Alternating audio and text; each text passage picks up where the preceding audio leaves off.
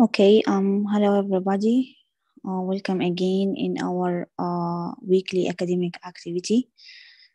Today we're gonna have two sessions. The one anomaly of the coronary artery by Dr. Sara, and the other one is COVID-19 and cardiovascular disease by Dr. Salam.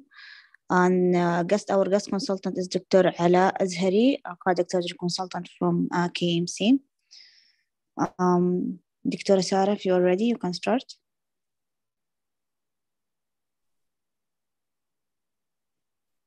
Yes, I'm ready. Is my voice clear? Yes. Okay, you can start. Thank you. Okay. Assalamu alaikum wa barakatuh. Good evening, everyone. I'm Sarah Labon. I am Sarah Labon, cardiac surgery resident.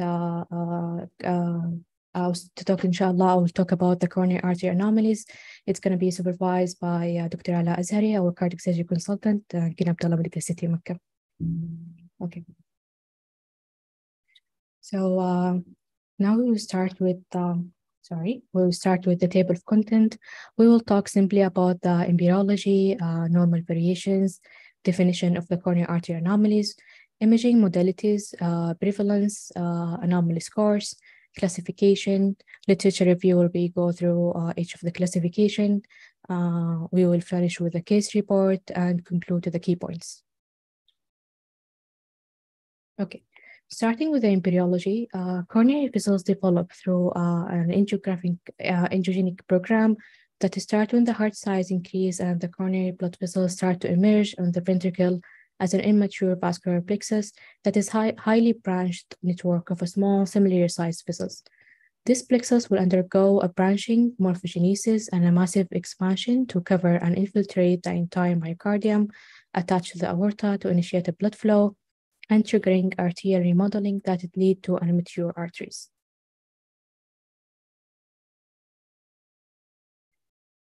Let's talk about some of the normal variations that can be seen in and diagnosed as an incidental finding in normal patients.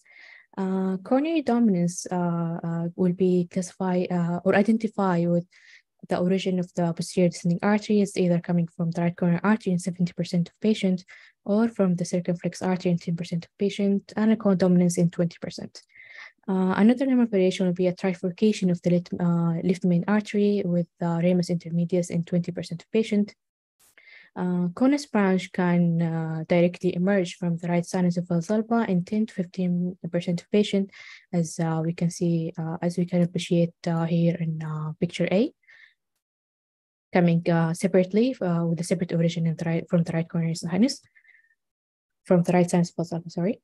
Another normal variation is the origin of with an acute take-off angle from the aortic wall in less than or equal to 45 degrees, seen in 2% of patients, or a high take-off angle, or high take-off, of the coronary ostium coming out with more than 1 centimeter above the sinus-tubular junction that is more often seen in the right coronary artery, as we can see here in the figure B, coming out above the sinus-tubular junction.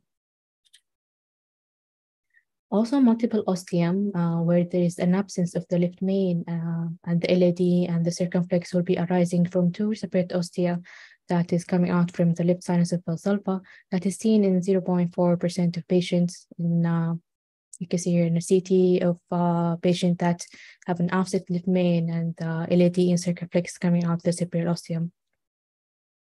Single ostium is a very rare congenital anomaly. It's seen happening on the isolated coronary artery that arises from a single coronary ostium, which will provide a coronary blood supply to the entire myocardium. As you can see here, a single coronary artery coming out, giving LAD in the blue line, giving the RCA and the left circumflex. So by definition, coronary artery anomalies include a severe congenital condition that is characterized by an abnormal origin, course, or termination of any of the three main epicardial coronary arteries. The common complication of that is seen in coronary artery anomalies will be one of them is sudden cardiac death. That is one of the first presentation in patients with coronary anomalies. MI, that is one of the episodic feature with the intra-arterial course that we'll talk about inshallah later on with the presentation. Endocarditis is especially important in patients with coronary artery fistula that will drain to a chamber, an infected chamber at the point of the fistula entrance. Heart failure will be seen, especially in patients with coronary anomalies originated from the pulmonary artery, where there is a left to right shunt will end up in causing the patient with a heart failure. Case of atherosclerosis, again in patient with fistula due to high pressure system, this disturbance of the flow can cause or activate the process of atherosclerosis.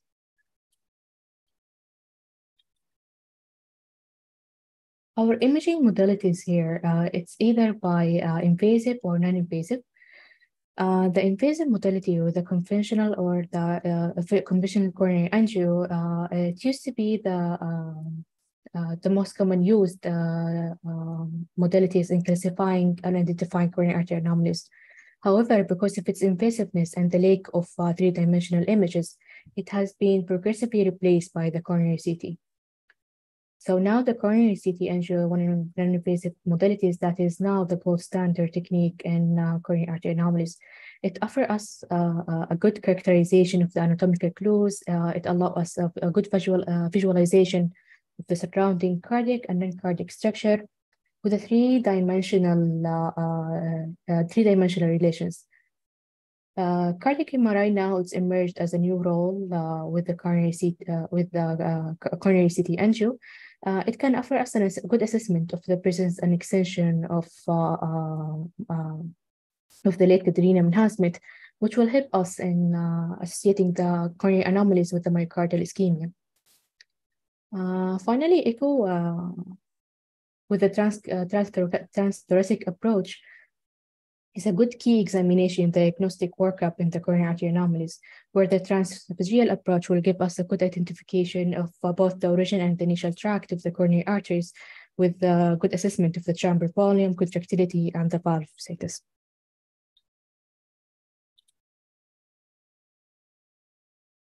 Okay, so let's talk about now the prevalence. So coronary artery anomalies were first described in the 18th century, but the first scientific statement on their prevalence and comprehensive classification was first published in the 1996. We can see here prevalence was taken from an article from the American Association published in 2021 titled Coronary Artery Anomalies. It shows us the change on the prevalence while using the invasive technique, ranging from 1 to 5.6%. With the non-invasive, by using a coronary CT angio, it yielded a further epidemiological prevalence reaching up to 7.9%.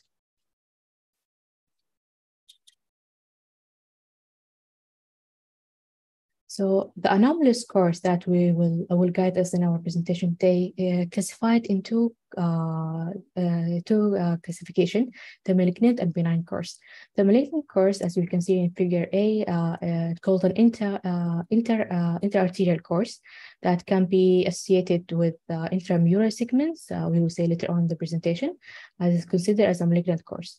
The benign course will be retroaortic, as you see in picture B, prepulmonaric in picture C, septal or subpulmonaric, where the anomalous segments will pass below the pulmonary artery, as you can see in figure D. Okay, so to guide our classification and in the presentation, I have taken it a table that from the same article from the American Heart Association, very nicely classifying the coronary artery anomalies into the anatomical origin, the course, or the termination, with their subtypes. So we will go through each one, inshallah, starting with the origin of the pulmonary artery. So coronary artery originated from the pulmonary artery is a rare condition that is associated with a high mortality and infancy, with 90% of the patients dying within the first year of life. The most common is the coronary, The most common anomalies will be the alpaca, which is the anomalies of the left coronary artery from the pulmonary artery, with 0.24% and up to 0.46%. Rarely it will manifest in adult life, as majority will present with sudden cardiac death. And it has an occasional association with other congenital anomalies like beta-ductal arteriosus, ventricular septal defect, tetralogy of Fallot, and cortication of the aorta. So the clinical presentation classify into infant and adult type on the basis of the hemodynamic changes, on the extent of the intracoronary collateral development, and the coronary stale with left to right shunt that result in a heart failure. So what happened is at birth, the affected newborns will be asymptomatic as the pulmonary artery resistance is high, allowing an intricate flow in the anomalous coronary artery, which giving a sufficient or adequate myocardial perfusion. But and in case of good intracoronary collateral, as you can see here coming out from the right system, in case of sufficient collateral, the infant phase can be tolerated and survive into the adulthood with the minor symptoms. But as the patient grow and the pulmonary resistance pressure will be decreased, the left coronary artery and the collateral flow will tend to pass into the low pressure toward the pulmonary artery, and the coronary artery still develop from the myocardium, resulting in myocardial ischemia and infarction.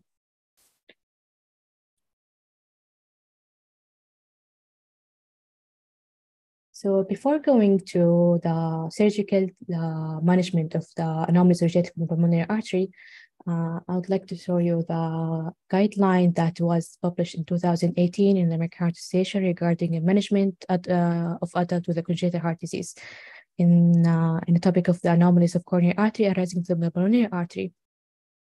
So surgery is recommended for anomalous left coronary artery from the pulmonary artery as a class 1 indication.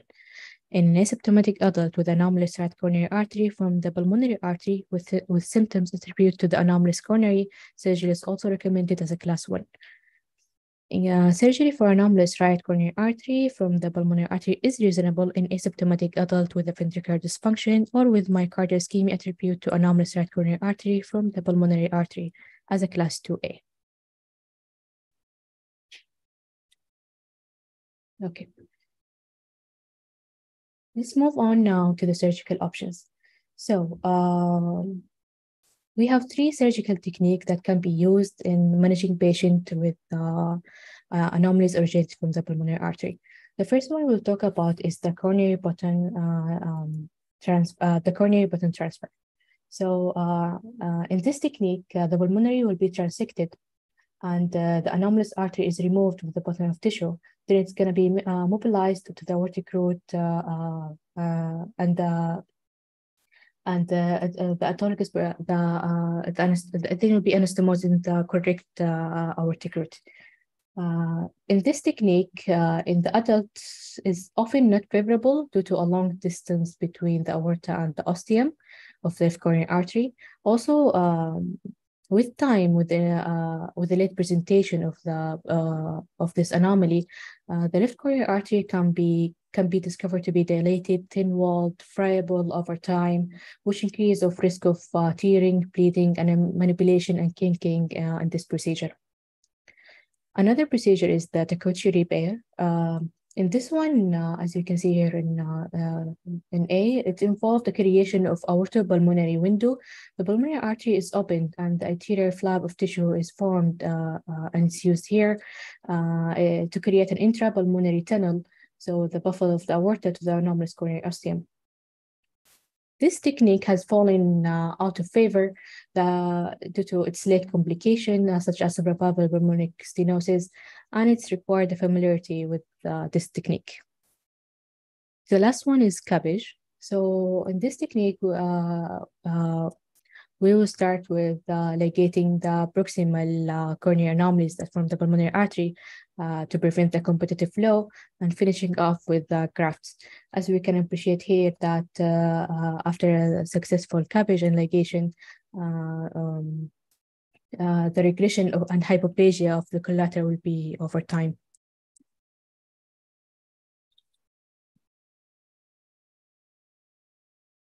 Okay, now let's move on to another anomalies that is anomalies originated from the aortic. So the anomalous origin of the coronary artery from the opposite sinus with an intra-arterial course is known to be detected at a rate of 0.15 in up to 0.39. Left coronary artery can be arising from the right sinus, as we can see here in figure A, coming out with the intramural course, and picture B coming out with the intra-arterial course. But the RCA is arising from the left sinus of valsalva is actually the commonest. In this anomaly, it's mostly associated with a sudden cardiac death when the course is intra-arterial, as we say it in picture B, particularly with an intramural segments. It's implicated during an intense exercise due to expanding of the great vessels and compressing of the anomalous artery.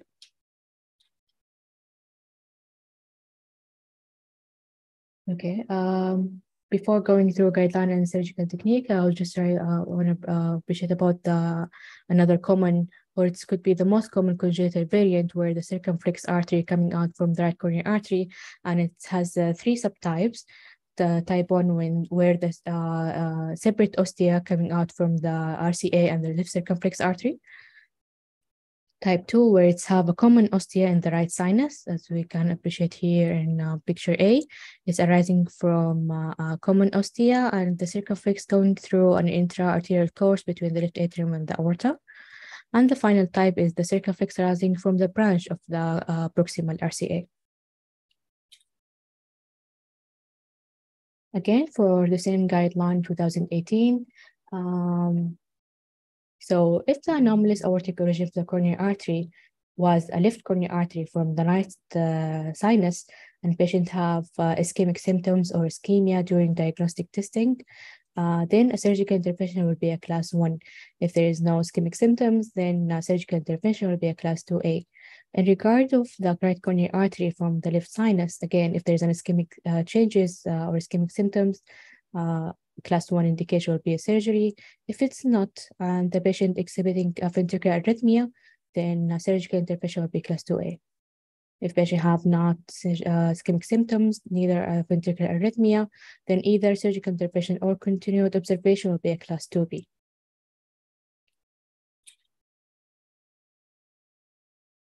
Okay.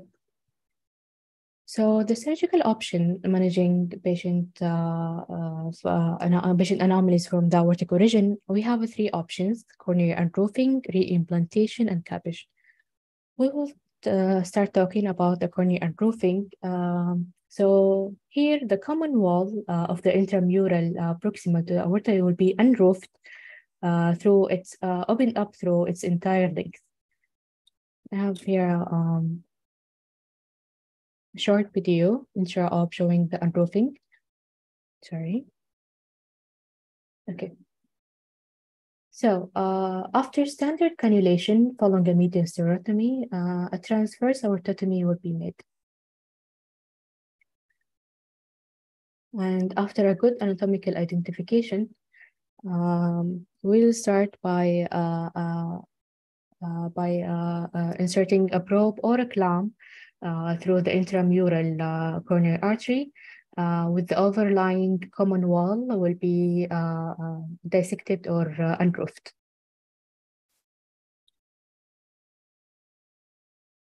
For the reimplantation, as you can see in the image, the intramural portion of the artery will be unroofed and the proximal left coronary is immobilized. It will be reimplanted into the corrected left sinus, and the aortic wall defect after the excision will be patched with bovine pericardium. In this technique with the reimplantation, it's quite challenging that going through an appropriate angle with the reimplantation to the corrected sinus. Finally, we have the CABG. So as you can see here in the picture, it's actually an anomalous right coronary artery originated from the left sinus. It was managed surgically with CABG by grafting the right internal mammary artery. So Generally, CABG has a limited value in young patients, particularly with the vein grafts, as the normal native coronaries will be showing a high risk of competitive flow and graft failure. So it's reserved for those with a concomitant atherosclerosis disease or those with unfavorable anatomy for unroofing. Although in this table, it was taken from the American Heart Association article published in 2021, titled Surgical Technique for the Treatment of Anomalous Origin of the Right Coronary Artery from the Left Sinus. In this table, the three surgical options, the unroofing, CABG, and the reimplantation, was in comparison between and the advantage and disadvantage of each one. So I just want you to appreciate here that in the CABG, it's most commonly performed in a cardiac operation, as the all cardiac surgeons are quite familiar with this technique. It has a huge advantage of avoidance of the aortotomy, and it will not require the manipulation of intracoronary commissure, and it can give the option to be achieved with either on or off pump CABG.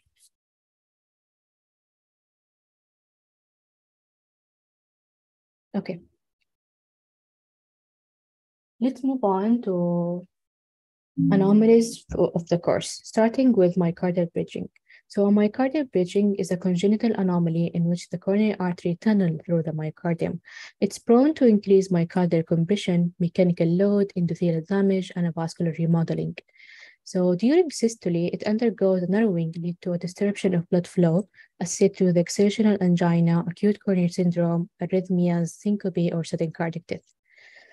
It can be found in any epicardial artery, but most commonly seen in left anterior descending artery in 67 to 98% of patients. I have here a very nice video of, sorry, one second.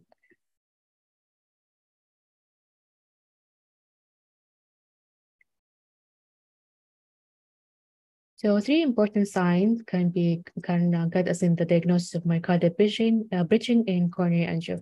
The bridged segment will be straight, as the tortuosity is usually sign of the artery running out in the epicardium. These segments will be free of septal branches, and it show a very distinguished milking effect. And I want to appreciate here that in this myocardial bridging, the septal branches that coming out distal to the bridged segment is affected with the hypoperfusion during systole. Okay. A small talk about the pathophysiology regarding myocardial bridging. So the intramural and distal segment of the bridged vessels remain free from the atherosclerotic disease, while the proximal segment of the vessels is prone to develop atherosclerosis.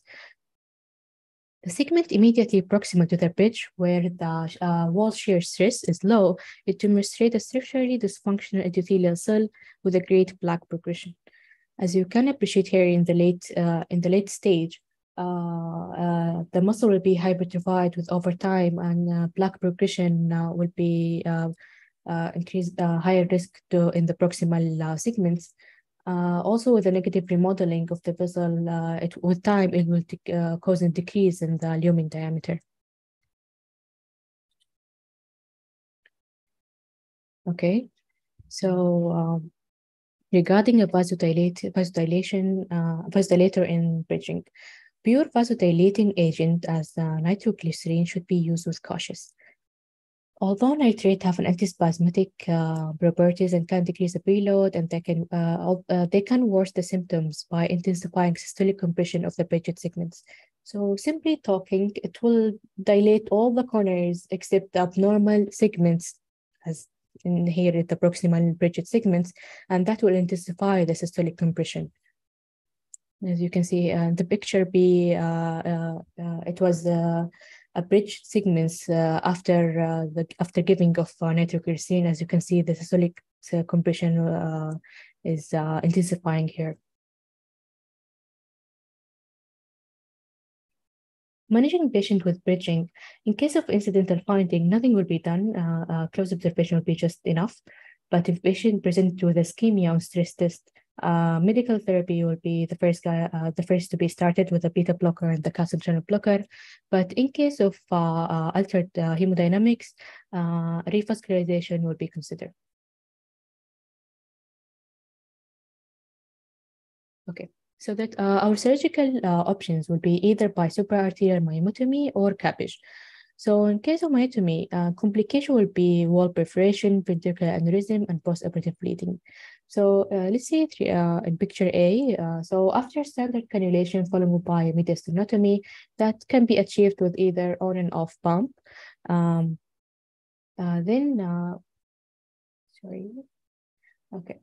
Then epicardial retractor will be inserted to expose the bridge segments, and the bridge segment above the muscle above will be dissected in myotomy or resected in myomectomy by using a blade or very low voltage cutter.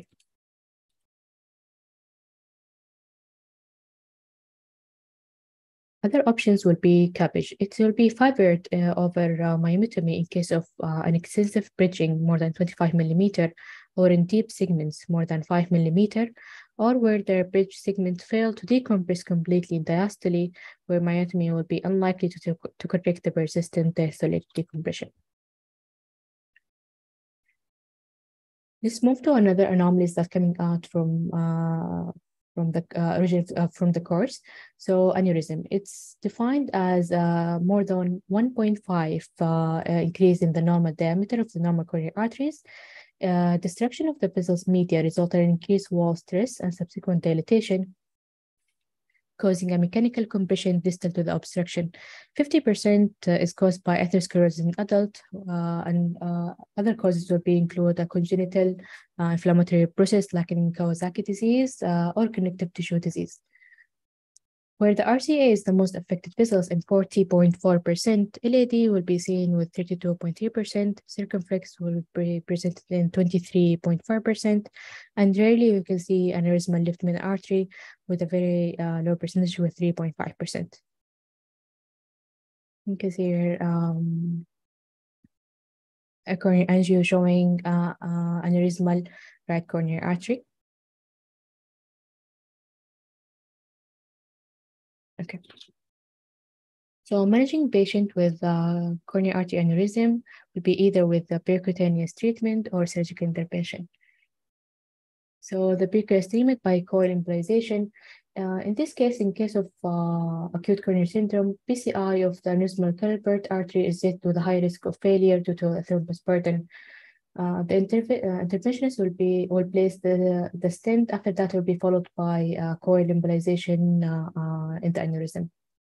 The surgical option will include aneurysmal ligation or resection, followed by bypass grafting.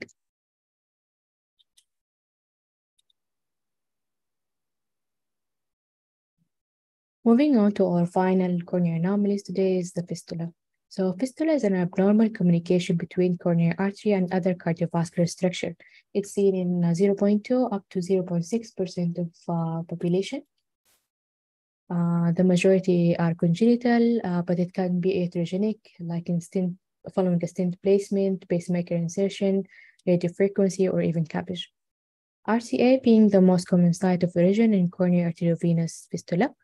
In the image here, we can see a large coronary artery fistula coming out from the mid-segment of LAD, where it's draining to the pulmonary artery. You can be here coming out from the mid-segments, where it's connected to the pulmonary artery. So the drainage site of coronary artery fistula will be classified in two categories. The first one will be the coronary cameral fistula, and the other will be the arteriovenous fistula. In the coronary cameral fistula, the drain will be in a cardiac chamber where 90% of the fistula will drain to a low pressure venous circulation, and most commonly in the right ventricle. The most frequent fistula in this type will be from the right coronary artery in 50%, but it can be originated from the left coronary artery in 35% or bilaterally with 5%. In coronary arteriovenous fistula, it will drain into any segment of the pulmonary or systemic circulation. So regarding the stent phenomena, Here, adult will be presented in a percentage of 65 to 75% with symptoms like chest pain, shortness of breath, or arrhythmias. It will result from a coronary flow into a low pressure system with aneurysmal as a response to the steel phenomena with the risk of thrombosis or rupture.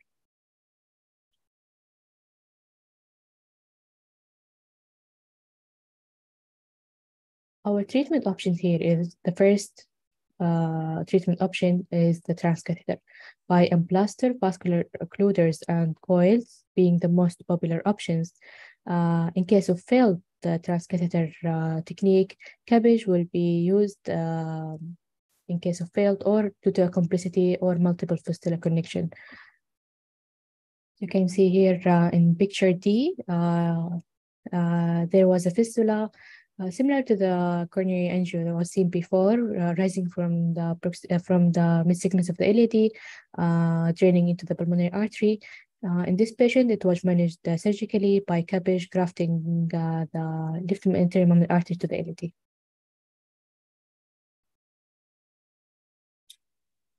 Okay. Now we have finished our classification and talking about the coronary anomalies.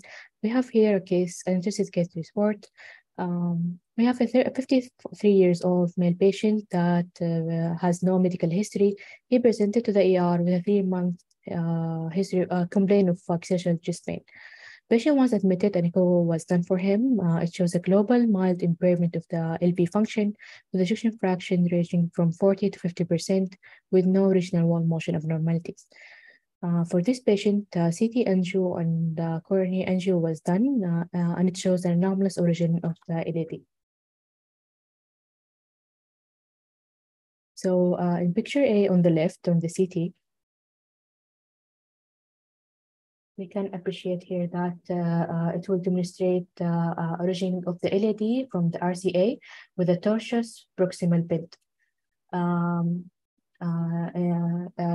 In C here, we can see, appreciate the proximal LAD to have very tortuous bend arising from the RCA, then it goes to an anterior pathway. Later on, angio was done for the patient.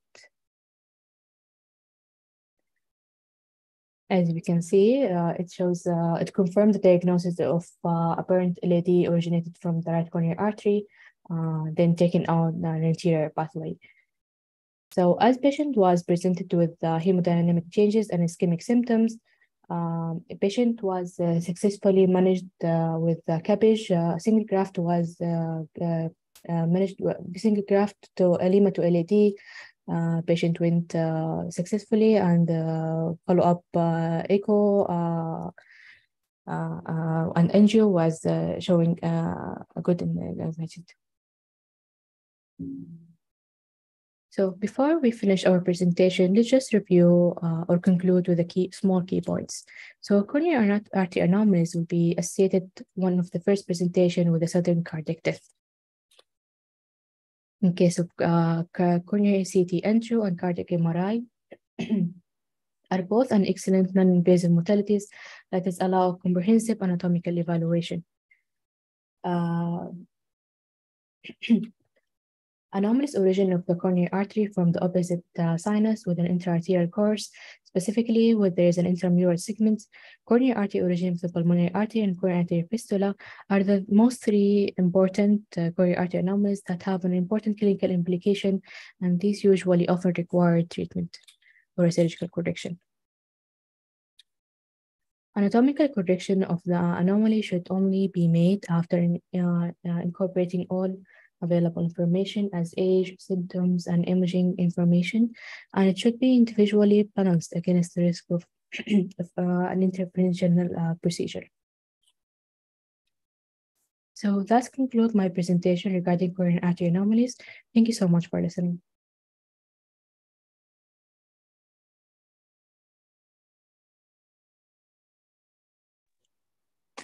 Thank you, Dr. Sarah, for your presentation. Does anyone have any questions? Assalamu alaikum.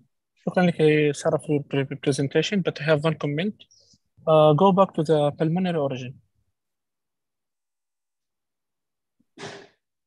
Sarah? Yes, doctor, Hello? I can hear you. I Yeah. can hear you. Just a second. Yeah. Go back to the pulmonary origin. Surgical options.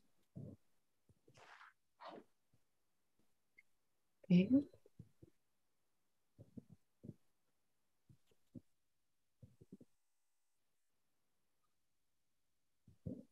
Option 3. Pulmonary. Yes, option 3 كانت كبش.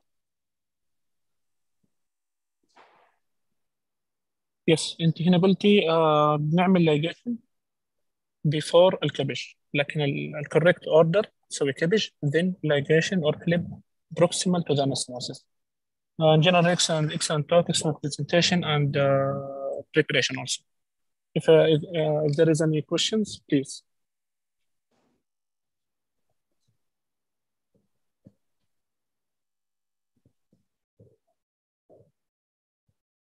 يعطيك العافية سارة. Thank I you so just much. want to ask, could you please summarize the indications for surgical or the indications for surgery in this on this slide? Because you mentioned the different options, but you don't tell us about oh, عفوا, it's not the pulmonary, it's actually for the aneurysm. Aneurysm. So what are the indications, like how, like what are the cutoff, for example, size or growth? If you could just summarize it, please. And thank you so much. In the aneurysm? Yes. Okay. We have two surgical or two options for treatment patient with coronary artery aneurysm, either by percutaneous treatment or surgical intervention.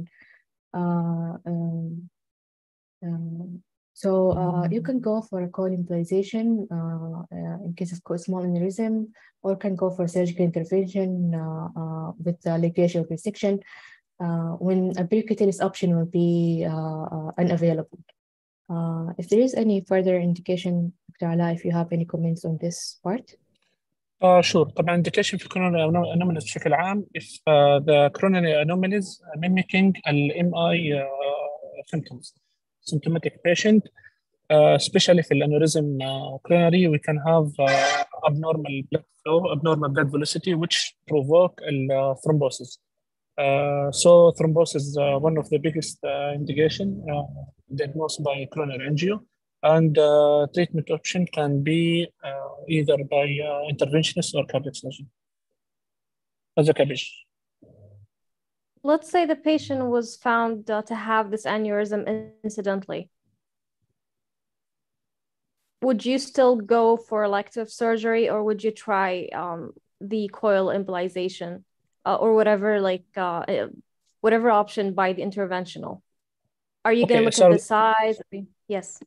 I don't know. So go back to the indication in 2018. Indication, if patient is symptomatic, we will go for surgery, class A, 1. If no, we will not go for there is no surgical indication. Symptomatic patient, yes. Unsymptomatic patient, no. Complication like Regardless thrombus, of the yes. size. Okay. Yeah. If it's All right, suddenly, thank you. without any complication, MI or MI symptoms. All right, clear. Thank you. Although there is no specific indication for or a guideline regarding aneurysm in American Association, but as general rule in coronary artery anomalies, in case of incidental finding, unfortunately, although patient may present later on with a sudden cardiac death where there is it's too late to do anything, but till now we have no clear guideline in managing patient with coronary artery anomalies in case of incidental finding with no ischemic symptoms or ischemic sign with a stress test or diagnostic testing.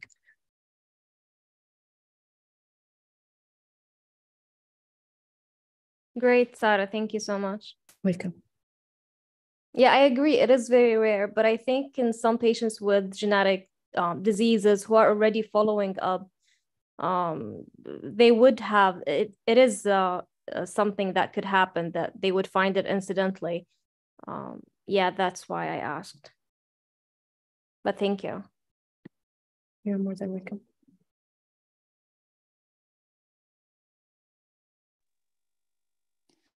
Is there any other question?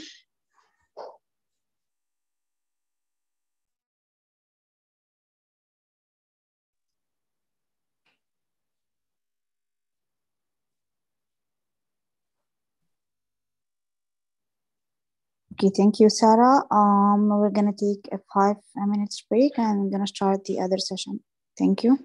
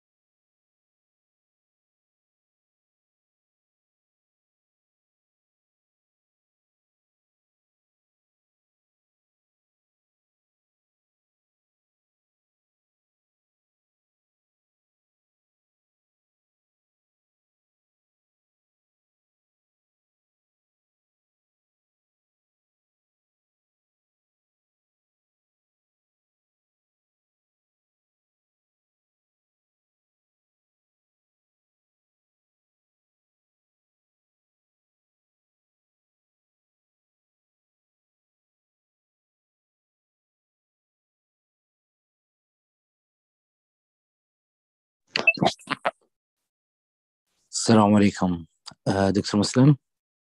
يعطيك العافية دكتور عبد الرحمن. Shall we start? Yeah, I think we can proceed with our. So you're going to present the COVID-19 cardiovascular disease. You can start. Yeah. Today, inshallah, I will present to you the COVID-19 and cardiovascular disease. I'm Muslim al-Musawi from Saud al-Babtain Cardiac Center, Dammam.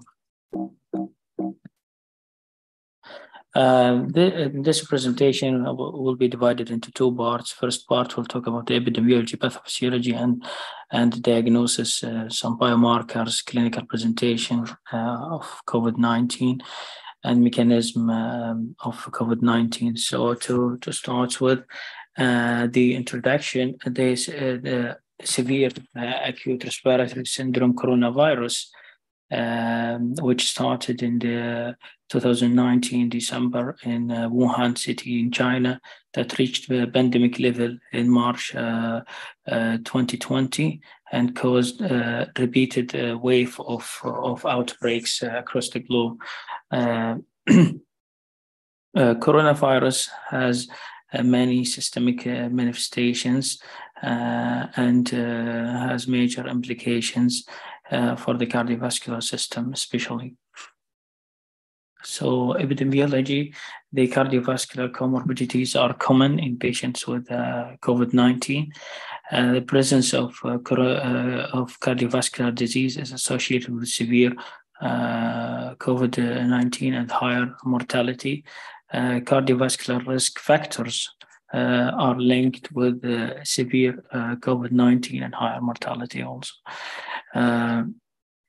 Cardiovascular manifestations and clinical course of COVID-19. COVID-19 has comparable cardiac manifestations to previous outbreaks of other coronaviruses, such as the Middle East coronavirus, which is SARS-1.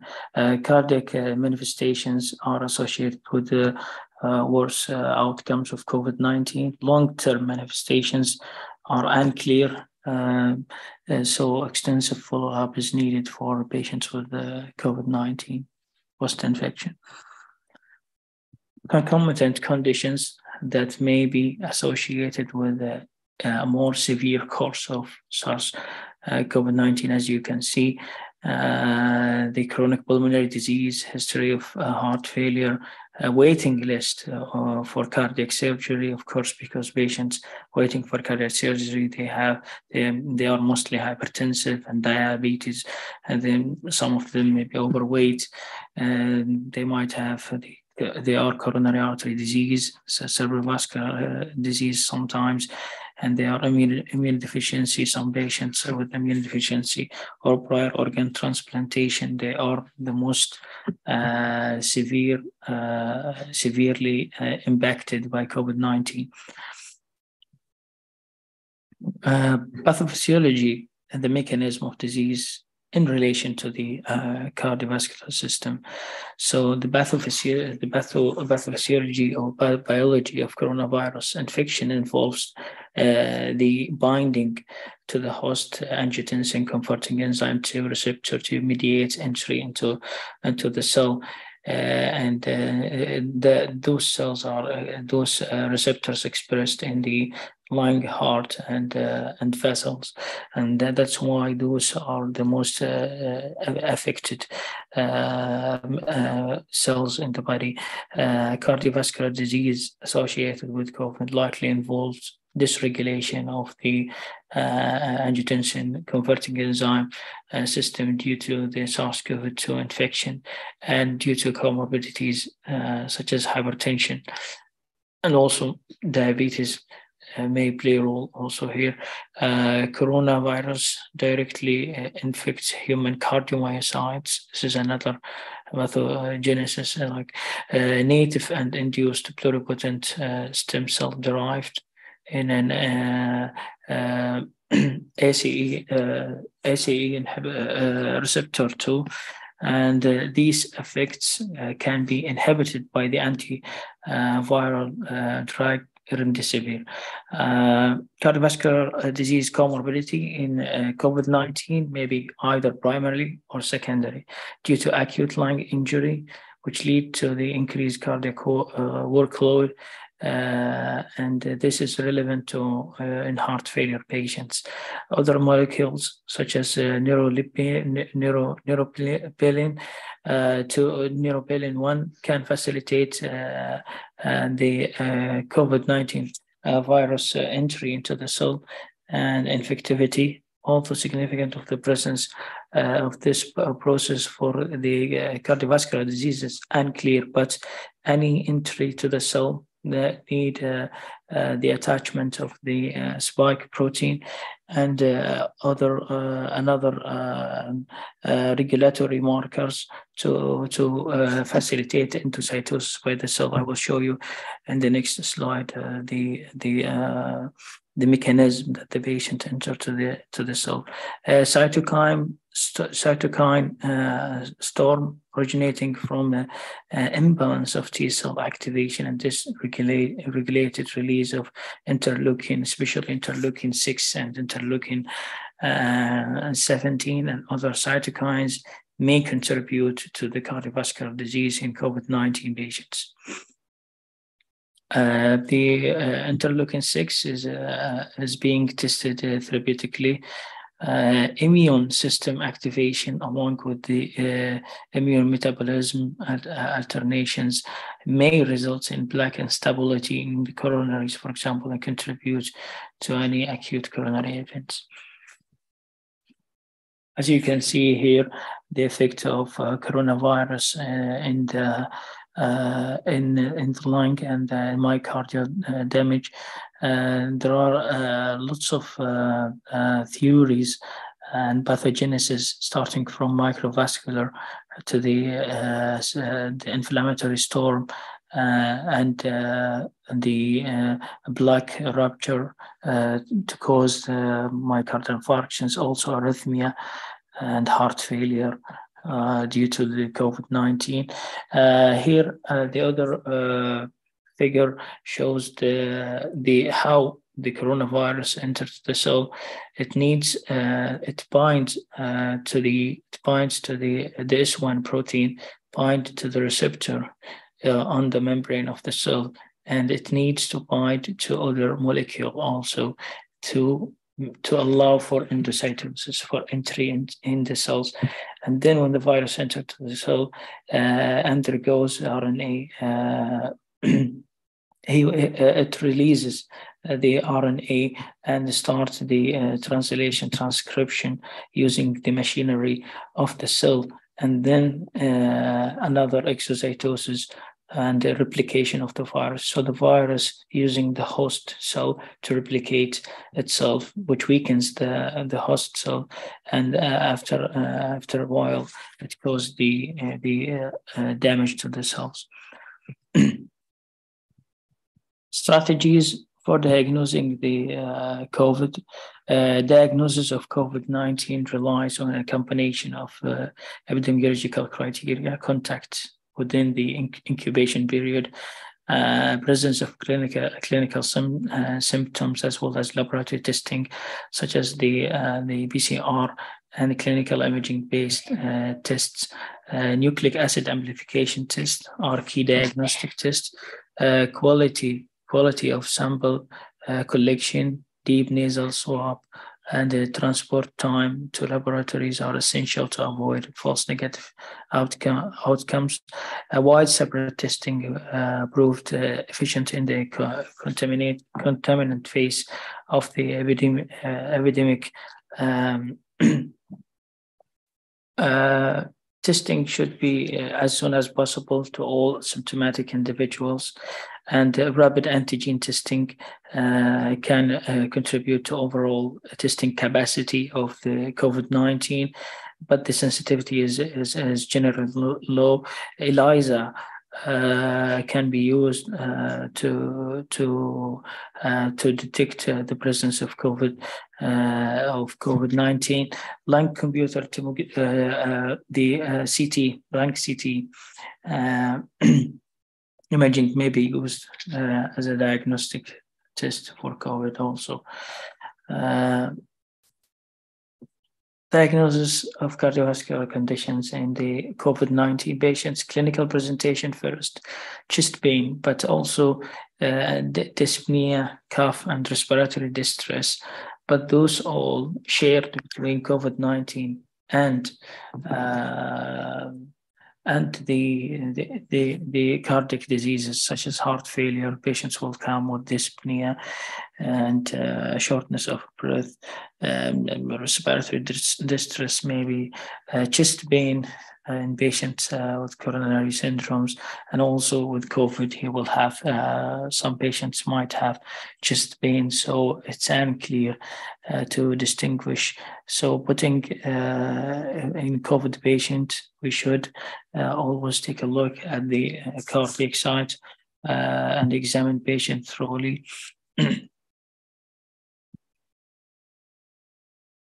Patients with suspected or at risk of cardiogenic shock and possible COVID-19 infections, consider the following conditions: acute decompensated heart failure, large acute myocardial infarction, or relative hypertension or tachycardia, always using the personal protective equipment and, if possible, the dedicated diagnostic equipment. If the shock is confirmed, yes, then treat as infected. A proper monitoring for differential diagnosis with sepsis. If no, not confirmed, so we confirm COVID and we start to treat accordingly. Out of hospital, cardiac arrest and pulseless electrical activity, sudden cardiac death, tachyarrhythmia, bradyarrhythmias are seen in patients with COVID-19. Growing evidence worldwide shows a major decrease in the diagnosis and management of cardiac arrhythmia during the current the pandemic. Symptoms of brady and tachycardia do not differ from the usual clinical presentation, and also the management too. However, given the overlap of some of the COVID clinical manifestations, both the general public and healthcare professional should remain alert for the signs and symptoms of cardiac arrhythmia. There has been an increase in out-of-hospital cardiac arrest in correlation with COVID-19 pandemic, and a worsening in the short-term outcome in hospital cardiac arrest. A patient is mainly secondary to pulseless electrical activity or asystole. The shockable rhythms, VTAC, VF, are only present in a minority of cases. The occurrence of arrhythmia in stable COVID-19 patients appears to be low. The biomarkers used, cardiomyocyte injury as quantified by the troponin, raise in troponin, and hemodynamic stress by the PNP concentrations. But both may increase in COVID patients. So the cardiac troponin and PNP concentration should be interpreted as quantitative variables, and they are correlating with disease severity and mortality. In patients hospitalized with COVID-19, mild elevations in cardiac troponin or PNP are in general the results of pre-existing cardiac disease or acute injury, stress related to COVID. In the absence of typical angina, so we correlate the laboratory findings to the clinical symptoms of the patients. If there is no typical angina or ischemic change in ECG patients with mild elevations to less than 2 to 3 times the upper limit of normal, do not require workup or treatment for type 1 myocardial infarction. In patients with COVID-19, as in patients with other pneumonias, it is suggested to measure cardiac troponin if the diagnosis of a type 1 myocardial infarction is being considered on a clinical ground, so there's a chest pain or ECG change or a new onset of LV dysfunction in the patients. D-dimer quantifies activated coagulation, a prominent features the coagulopathy in COVID-19. This is a graph showing that the increased concentration of high sensitivity troponin means a severe COVID, and also means if it's higher enough, like 2 times or 3, more than 2 times or 3 times the upper limit of normal, this may indicate MI or myocarditis, Takotsubo, or shock in the patients. The lower, it means either chronic cardiac disease or mild COVID can cause increase in the troponin or BNP.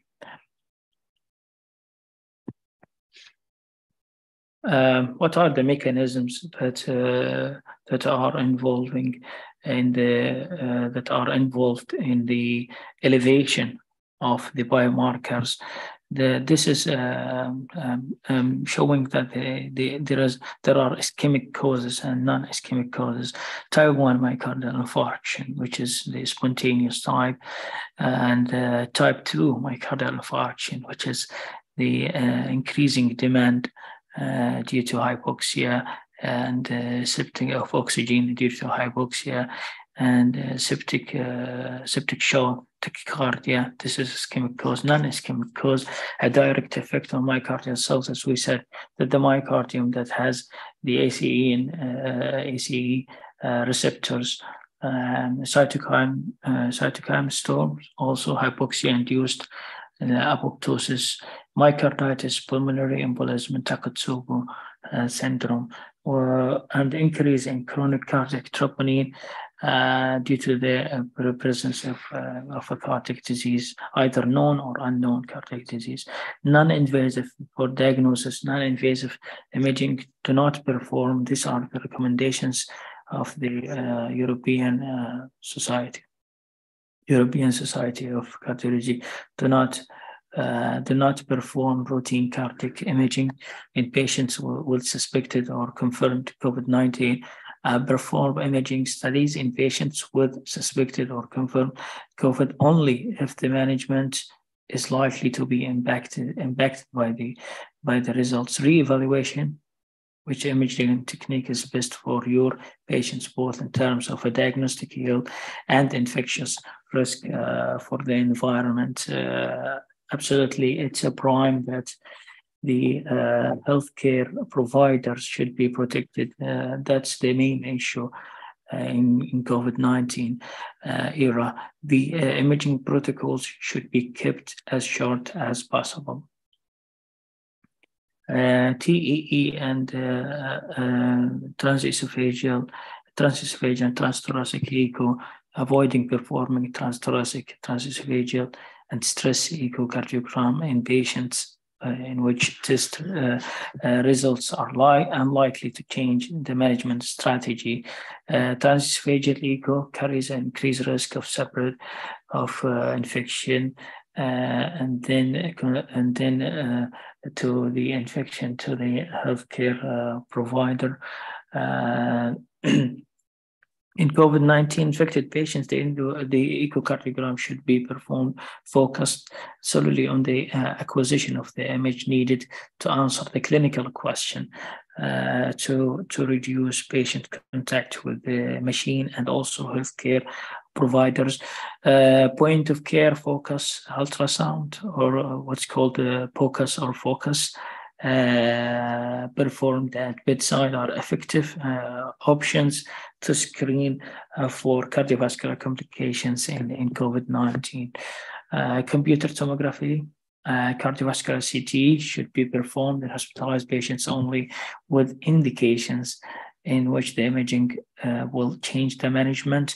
Coronary coronary computer tomography, angiography, coronary angio, CT angio, coronary, maybe the preferred non-invasive imaging modality to diagnose coronary artery disease, since it reduces the time of exposure of patients and the healthcare providers. Cardiac CT may be preferred to transesophageal echo to rule out alert atrial appendage and intracardiac thrombus prior to cardioversion. In patients with respiratory distress, chest CT is recommended to evaluate imaging features typical to COVID-19. Check the renal function always when contrast is indicated for the patient. Exercise testing during physical exercise. The risk of virus spread is increased due to greater amount of aerosol and droplet production. Exercise testing should be avoided in COVID-19 suspected or positive cases. This is second part. Second part of the presentation, we'll talk about the care pathways, treatment, follow-up, some aspects related to the drugs used in COVID-19 and their effect on the cardiovascular system. In cardiogenic shock, the management is critically time-dependent, requiring a dedicated network and multidisciplinary expertise. Resource allocation should still try to deliver a standardized team-based approach, including availability and feasibility of mechanical supporting device. Invasive coronary angiography remains the mainstay of treatment in those patients.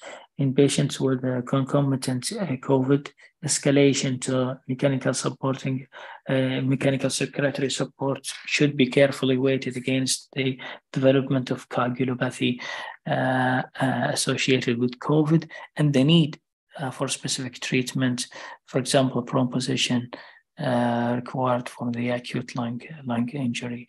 In case of requirement, ECMO should be the preferred temporary mechanical circulatory support device because of the oxygenation capacity. In case of acute renal failure, continuous renal replacement therapy should be used. Daily evaluation of organs using the SOFA criteria and therapeutic intervention scoring system should be assessed for most critical patients to improve decision making. The safety of healthcare provider is an important to avoid any infection, and this is actually the prime of the whole guidelines is the protection, providing standardized team-based approach and protection to the healthcare also provider.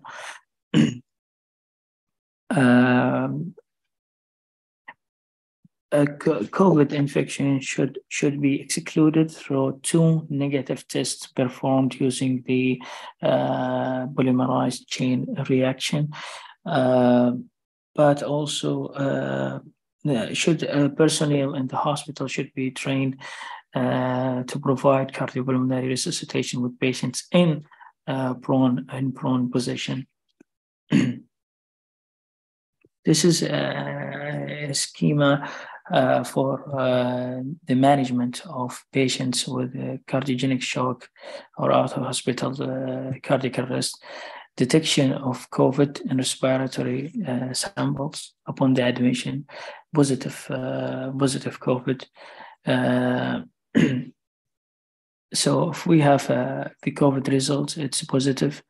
Dedicated network, well-equipped and trained staff, prioritize healthcare workers' protection, and very important, be more restrictive with mechanical circulatory support. If needed, consider ECMO as we mentioned previously. If negative, treat as usual. dedicated network and send patients, if possible, to different parts, not the infected with COVID, but a different part in the hospital that you can provide. Or in some hospitals, they have, for example, divided the cath lab to COVID, for example, one room for COVID patients and the second for non-COVID, or different hospital clues to COVID and non-COVID from the triage, the ambulance triage. So if it's negative, we proceed with the usual and re-evaluation for fever or clinical sign of infection is important always. Patients with STEMI during COVID depend on the type of access to the care. Self-presenting or STEMI network, so ambulance. If transport to the hospital with 24, the cath labs, there is a cath lab service, timely primary PCI is possible. If yes, so primary PCI. If no, fibrinolysis, the same as with the patient presented into the hospitalized patient or a self-presenting patient. There is no change in this guidelines. Patients with non-STEMI categorized into four categories: low risk, intermediate risk, and high risk. And we have very high risk patients. For very high risk patients, we follow the STEMI pathway, so immediate invasive strategy. For high risk patients and intermediate risk patients, we test for COVID, if positive, transfer to COVID-19 equipped hospital, or if there is any floor in the hospital that is equipped for COVID-19 and capable of doing taking care of non-STEMI patients, you should transfer patient to early invasive after test results, target less than 24 hours, or maybe non-invasive testing. For low-risk patients, non-invasive testing after testing for COVID. Management of chronic coronary syndrome during COVID-19, continuation of medication, the application of telehealth in the patient, revascularization must be postponed in low and intermediate risk patients. Postponing of non-invasive testing patients should be considered during COVID-19 pandemic. CT angiography should be preferred to non-invasive functional testing during COVID-19. Screening of COVID infection should be considered before cardiac surgery with nasal swab and CT scan. Revascularization of high-risk chronic coronary syndrome patients may be considered during pandemic COVID pandemic.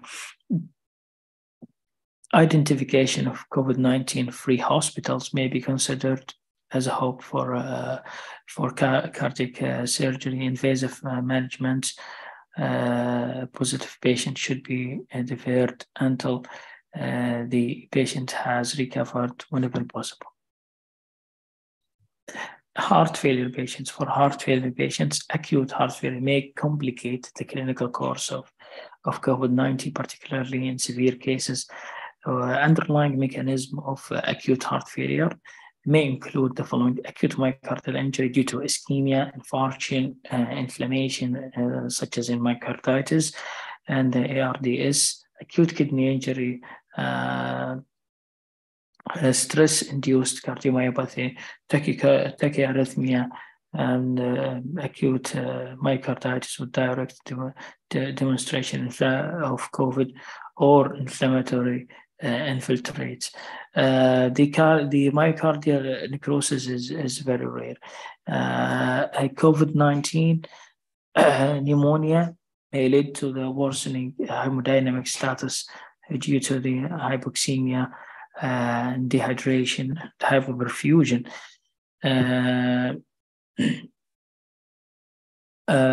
The level of proBNP in heart failure, it might also be increased in COVID patients. So the use of bedside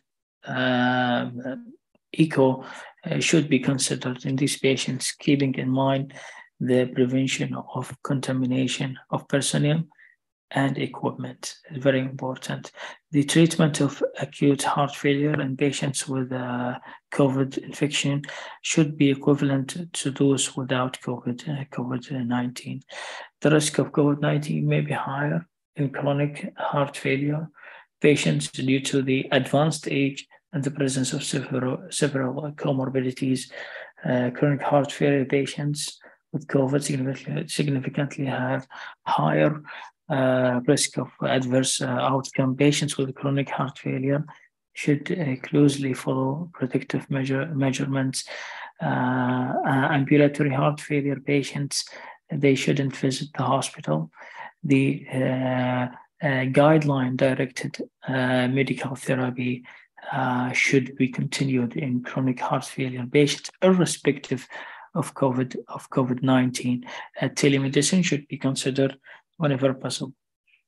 Hypertensive patients, self-isolated hypertensive patient and hospitalized hypertensive patients, and self-isolated continued treatment of antihypertension. No need to adjust medication or stop ACE inhibitors. There was an idea that the usage of ACE inhibitors and ARBs during COVID is not recommended. That was a theory, because they thought that if you give if you give ACE inhibitors, you enhance the production of more receptors, and as a consequence of this, the more receptors, the more the virus can replicate inside the cells and more attacking the cells and contribute to the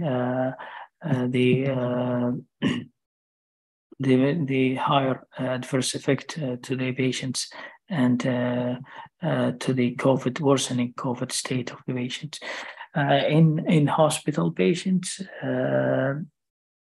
unless hypertensive,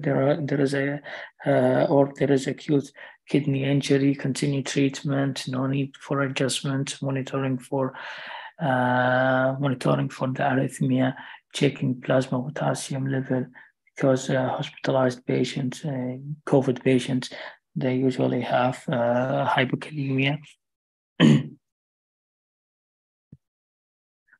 So antihypertensive treatment, again, with angiotensin converting enzyme inhibitors or angiotensin receptor blockers, for example, valsartan or captopril.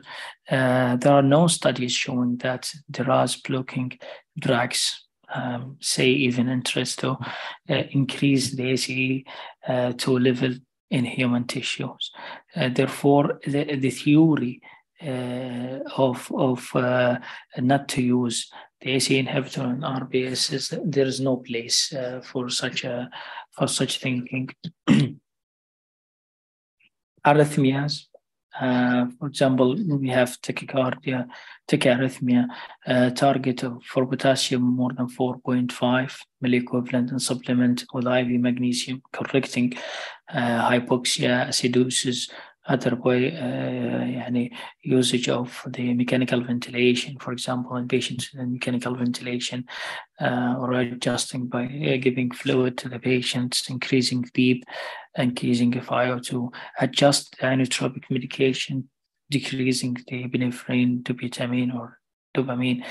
Where there is a QT interval more than 460 millisecond, consider stopping all QT prolonging medications.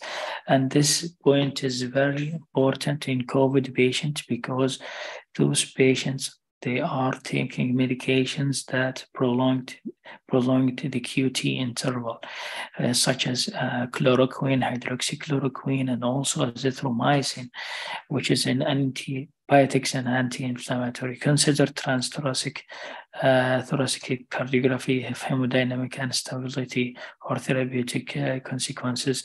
If a new LV dysfunction, consider myocardial injury and escalation of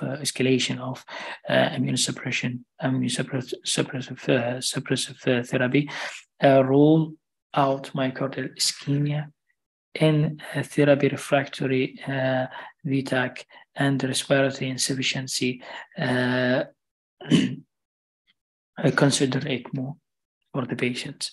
So here, this is about the QT prolongation of QT interval in COVID patients under antiviral therapy.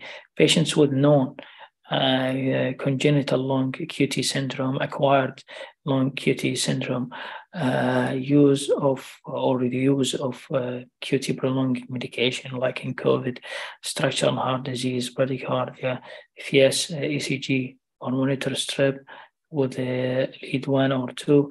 If there is QT more than 500, then consult the cardiology, millisecond, consult the cardiology. If no, start the antiviral treatment for 4 hours, do another ECG. If increased to more than 500 or more, or QT increased more than 25% of the initial ECG done, or ventricular ectopy, if there is, consult the cardiology again, or if no, continue for therapy. So here, brief talk about the vaccines. If you were asked by patients that had cardiovascular disease, if I should have vaccination or not.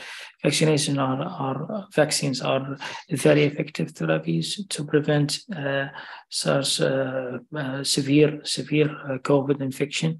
It has been tested in large scale randomized trials.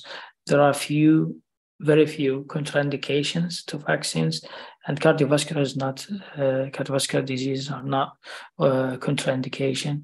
A time delay is needed in patients in the patients that had a recent COVID infection. The one that is high risk should be prioritized. Important points: equity.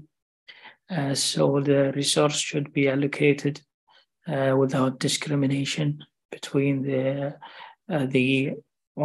patients, preserving as many lives as possible, and also protection of the professionals involved. Those are very important points. And actually, mainly the guidelines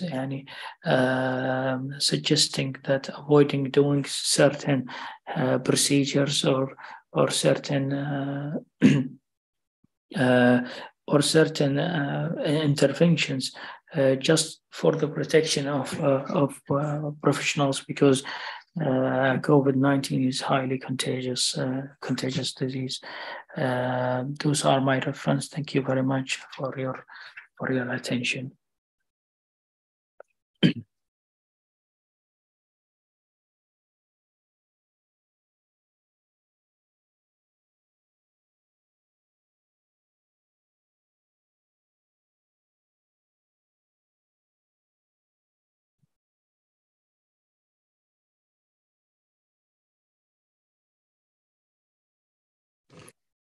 Thank you, Dr. Muslim, for the presentation.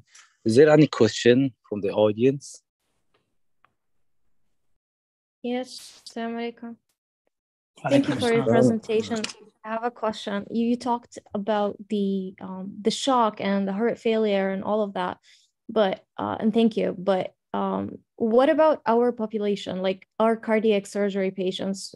Somebody, let's say, coming to your OPD and there's only coronary artery disease, no hypertension, no comorbidities, and the patient's for elective CABG.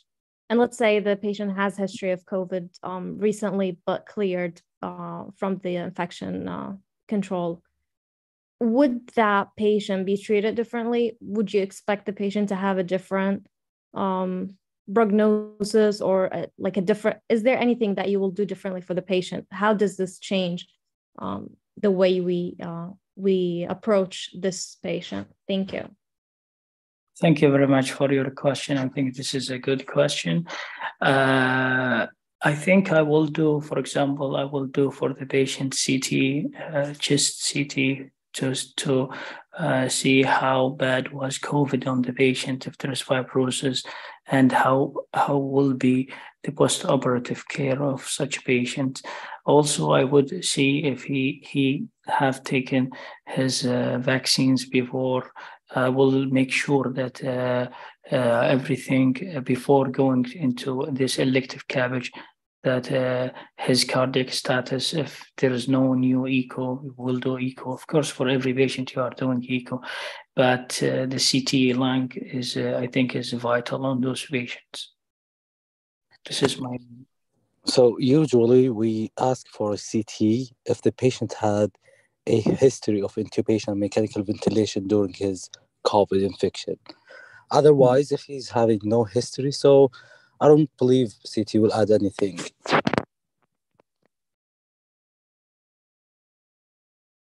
Okay, so based on your reading, was there like any article talking about a certain period of time that we need to wait before scheduling the patient for surgery? No, I haven't read about such a proper timing of after COVID infection. Should the patient wait for a certain time? No, I haven't read about such. I think till now there's no such a guidelines or clear input regarding clear timeline for the surgery. So in case of elective, we usually ask for a if the patient is vaccinated or not. If he's vaccinated recently, we would try to delay his surgery for at least 2 to 3 weeks. Otherwise, I don't think there's anything to be added in a COVID patients if they had a history of COVID. I'm asking this because I went through a paper recently and they were talking about those with recent COVID infection, if they go for cardiac surgery, if any cardiac surgery. And they weren't like talking about a certain comorbidity or a certain they weren't saying they went for ICU admission because of COVID or anything, just history of COVID. They saw that the patient who had history of COVID, they had higher mortality and prolonged hospital stay, but they didn't really specify like what happened during the post-op. So anyway, I think I've heard such a paper, but they mentioned an intubated patient who had intubation and ventilation and ventilated in their COVID infection period. But otherwise, I don't think Madri, if anyone having any input or anything to be said, I can, up to my knowledge, if the patient had a history of intubation and mechanical ventilation, yeah.